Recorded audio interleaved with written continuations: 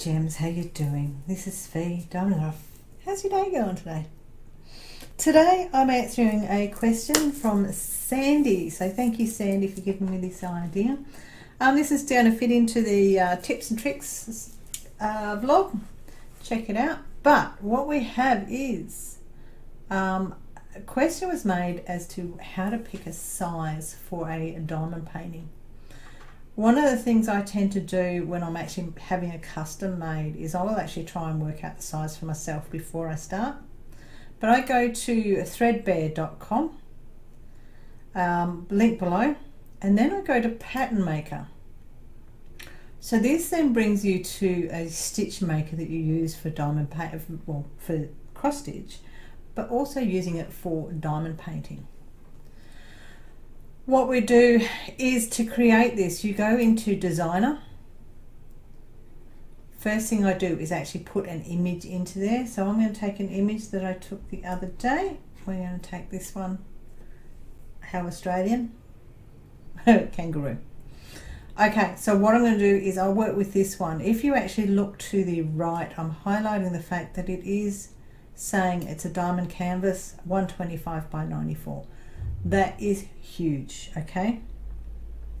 The way you measure this, look at this, there's 500 stitches across, 375 down, and 40 DMC colors. So what I'm going to do is change the size of this down. On the left side, you can see how I clicked on that and it says 500. I'm going to drop it down to, if I drop it down to close to 200 mark, 196. This is going to change the image.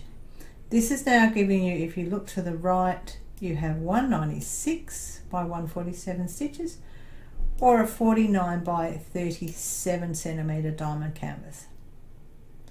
If you actually look, you can see how pixelated the kangaroo is. So that is definitely not going to work. So we're going to bring it up. I'll bring it up to the 304, close to the 300. And if you look at this, this is a much better size. And this is a 76 by 50. Probably cropping this would make a difference. However, you get an image, you just want to pop it in there. 76 by 50. I'd actually get this changed to, I would be requesting an 80 by 60 for this one. Just as a size gauge. Now when you select diamond painting companies, some diamond painting companies will not do any more than 40 colors. DIYMoon Shop, when they do customs, or even most of their diamond paintings, 45 colors. But I'll keep this on 40 DMC colors. However, we're going to go look at the thread set. On the left, you've got a thread set, DMC 447, DMC 482. You've got your Riolis and your anchor, which is obviously your cross stitching. When you select, I'll do the 482 to make sure you have the correct DMC set. Go across to the right, down the bottom where you see it says code. Click on that and set that into code number order. If you can see there, it starts with a 01. That is not the correct one. We work with DMC codes. I think the first one starts at 150.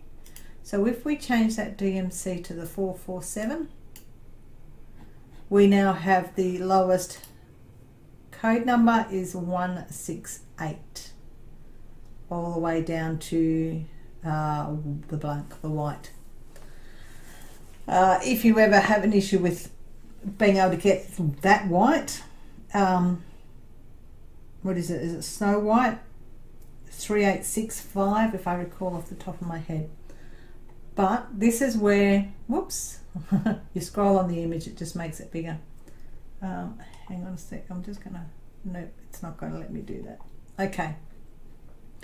So if I did this one as a diamond painting, yeah, 80 by 60.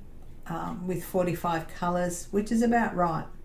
It's quite a lot of 310 in there, so if I scroll in, you see the 310. It's not too bad, but I look at something and go, if there's a lot of 310, it's going to be pixelated. But the most colours is actually the black avocado green and pistachio green. So that's giving me an idea that there's a blending of colours, which are a lot better.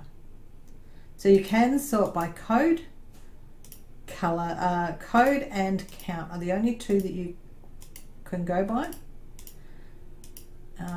And this is just because I've got it so small I can't change it around, but count, I used to be able to change it it's not letting me do it. Okay, anyway, that is how you go and select your color. I'm going to deselect that, go back to how I had it originally. I'll scroll that out. It's not going to be pixelated. An 80 by 60 is going to be really good for that one. Now I'm going to go and pick another image